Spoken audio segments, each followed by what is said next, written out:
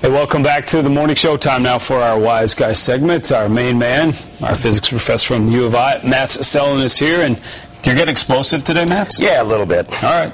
I know I can't do things as smart as Bill does, so I just have to make things that are on fire instead. So that's what I'm going to do. I can understand. I can relate to that. Well, actually, it's a serious issue in a way, because you have things that burn that you wouldn't think that would burn. For example, coal, burns, but it doesn't explode. But if you have dust from coal, that can explode. And there are tragic accidents all the time in mines where coal dust explodes. Same thing happens in elevators, grain elevators, where you have grain dust, and that kind of stuff will blow up.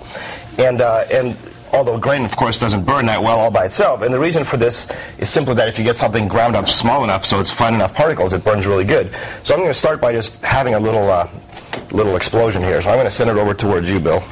So what I have a little bit of very fine powder in the bottom of this tube, and I just have a lighter, and I'm just going to light the lighter and then blow the powder out of the tube and see what happens. All right. All right. And then kids don't try this at home? No, I never tried this at home. No. I went to a lot of years of school, so I could do this. That's right. Okay. So here we go. Wow. Okay, I hope you guys don't have a smoke alarm right up there. If we do, we'll hear it. Right. It's okay. So now you did see that the flame go flying out of this thing. Right. And the stuff that I actually blew out of this was this very fine grain powder. It's interesting stuff. It's called lycopodium. It's mold spores from or from mossy spores, and people use it for this sort of thing for special effects. Actually. Oh, really? Yeah. And but there's a lot of things that you can grind up fine that burn. Sugar burns pretty good. Cornstarch. Well, actually, first of all, let me demonstrate that this stuff doesn't burn at all. If I just put some in a plate. And if I put my lighter to it, well, okay, there we go. Just kind of singed. It singed, but then once that was the dust that was coming off it. Once it's down there, it's not flammable at all. So actually, the reason people like to use stuff like this for special effects is that it's pretty safe. Okay.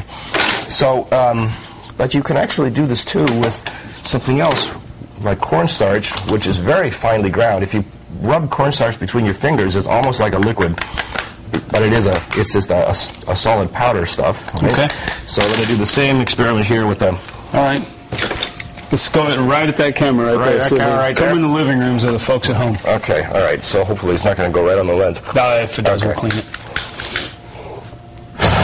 There you go. Okay. Now that didn't burn quite as good. So you still see a little mist left over in the air, but it was not bad at all. That's pretty good.